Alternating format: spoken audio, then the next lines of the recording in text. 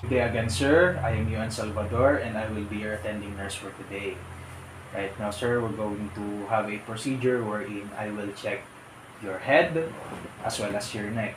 So if you have, again, any uncomfortability during the procedure or during the inspection, you can always say unto me. Okay, sir, can we start right now?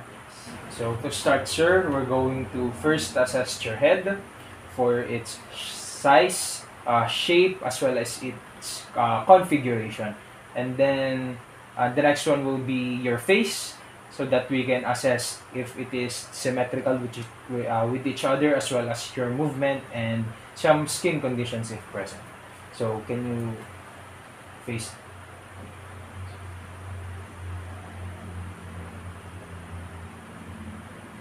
Sir, pwede po ba kayong tumalikod para makita po natin yung likod?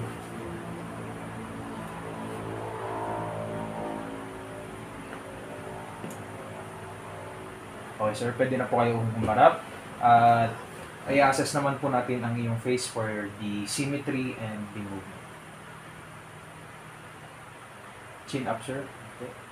Alright. Chin down.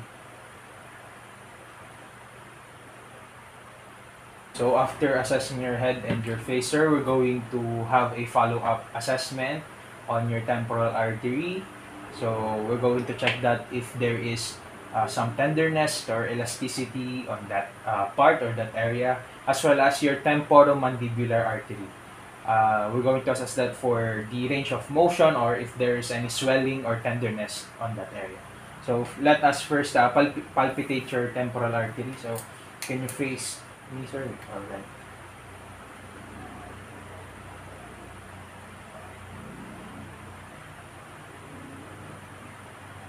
So your temporal artery seems normal. Now we're going to check the temporomandibular artery.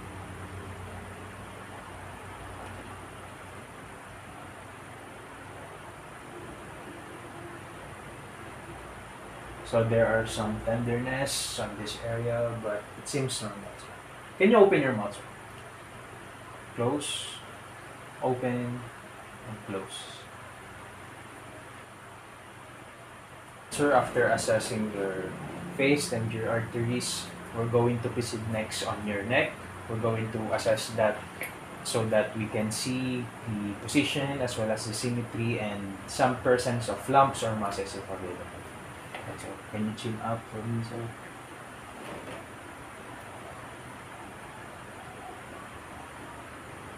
Okay. Right now, sir, we're going to then assess your thyroid and cricoid cartilage and your thyroid gland. So, I will ask you, sir, if you can sip a water so that I can inspect your thyroid and your cricoid glands.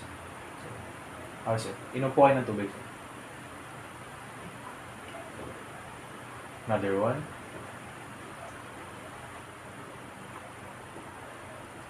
Sir, so now we're going to assess the range of motion of your neck. So I will ask you to do some exercise or so that I can assess the motion of your neck. So gagawin natin, sir, yung chin mo ipupunta mo sa inyong right shoulder and then to the left shoulder. And then, sir, yung inyong ears, dapat po ay, hindi naman po dapat, pero dapat po ay mapunta po siya sa inyong shoulder, parang ganito, sir. From side, and then as well as the other side of your shoulder. And then, your chin, sir, kailangan po siyang mag-down to your chest, and then, chin to the ceiling. Ganyan, sir. Okay po ba? Magagawa po ba natin, sir? Alright, so, first po muna is your chin to the right shoulder, sir. Okay. Alright. And then chin to the left shoulder. Alright, sir. And then your ears to your left shoulder. And then your ear to the right shoulder. Alright, sir. And ngayon naman, sir, chin to the chest. So, down po. Alright. And then your chin to the ceiling. Alright, sir. Okay, sir. So, I will then palpate your trachea po para makita po natin as well as your external notch and the tracheal rings. So, can you extend your neck po up? Alright.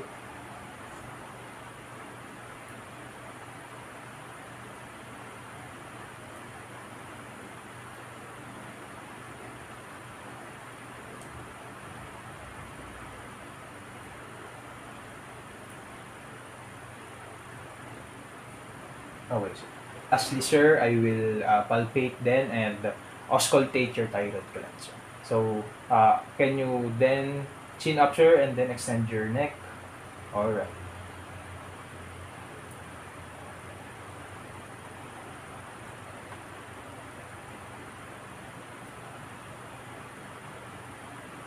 Maintain on that position, sir. I will auscultate the thyroid gland, sir.